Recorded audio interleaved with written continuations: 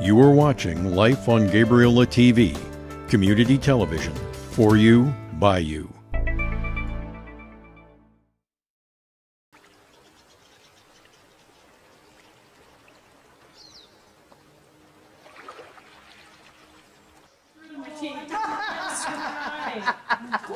Oh, we have to try some now. Oh, no, that's okay.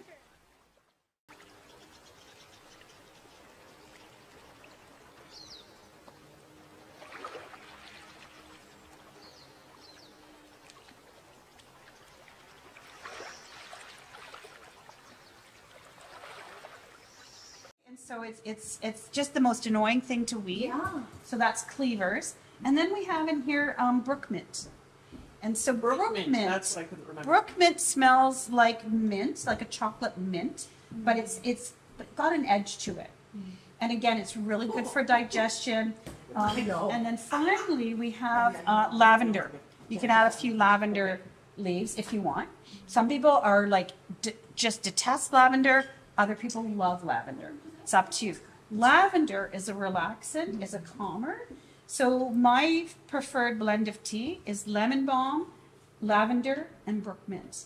And that seems to cover all the bases, and it's just a refreshing tea. And I'll drink it hot, or I'll drink it cold, and it doesn't matter. Our teapots, right? Whatever Yeah. we may want in our Yeah, teapots. pick a And pot. how much would we use of this? Oh, you could use just one sprig or a couple leaves. Just it depends if you want a stronger one. You can use a lot. If you want to just be safe, use a little. But And just use the whole leaf? yeah, you can use a whole leaf.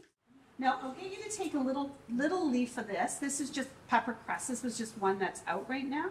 If you take a little bit of it, and you can try it, and you should get a peppery taste. At first, it'll taste like you're foraging grass, or you're eating grass, and then at the end of it, you'll get a little peppery taste. Taste from the peppercress today?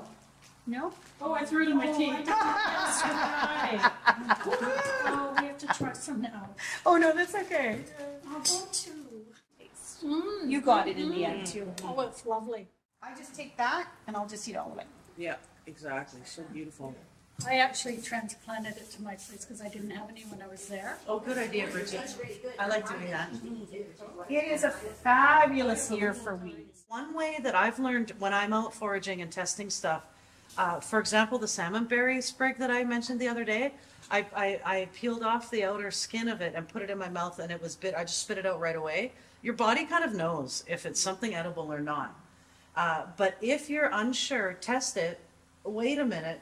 If there's any tingle to your tongue, as Lisa was suggesting, a tingle to your tongue, or something in your head says no, then just don't eat it.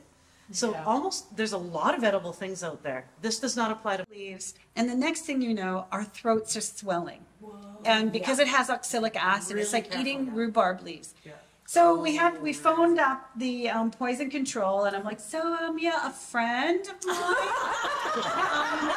she wants to know what would happen, and I'm like, in my voice, like, my friend wants to know what will happen if you boil and eat like. And so the fellow on the line, he goes, well, you can tell your friend that you shouldn't eat skunk cabbage leaves. Yeah. And what we had done was we were in the middle of the bush, so we phoned her husband. He looked it up on the Facebook or website or whatever, and it said, yeah, in times of dire starvation, Indigenous peoples ate skunk cabbage. Oh, okay. Well, in fact, what you can eat is you get the root. You have to like wash the root, boil the root, wash the root, boil the root, and it takes a lot of treating to actually eat it.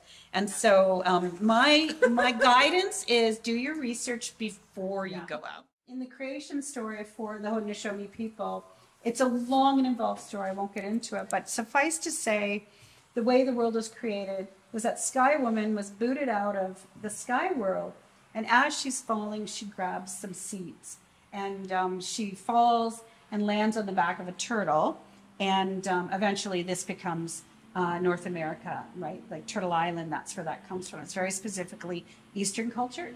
They don't use that out here. So Turtle Island is really an Eastern culture thing. So the three sisters were some of the three foods that she brought from the sky world: corns, beans, and squash. And what they did traditionally was that you would grow your corn up, and then the squash would grow around the bottom, and the beans would grow up. the top. And so the squash on the bottom would provide shade for the smaller plants and whatnot, and the corn would add the structure for the beans to grow up, and so that's why they call them the Three Sisters. Now, the strawberry drink is a very sacred drink, is a very important drink, because the strawberry is the first food, the first medicine that comes up in the spring. And so there's even a strawberry ceremony that you do in the longhouse that recognizes the importance of the strawberry. Last week, everything kind of kept happening. Things went missing, whatever. And so you're not really supposed to talk about them, but there's a belief that there's little people, and the little people will do things. And the little people are there, and they kind of teach you lessons, or they, and they also teach you to slow down, and they do these things. But if you give them copper, then that keeps them from. They get distracted by the copper because they like the copper. And they leave Jennifer alone. In Jennifer's purse, then, shall we? Can't keep them because they're from Ireland. Oh, that's fine.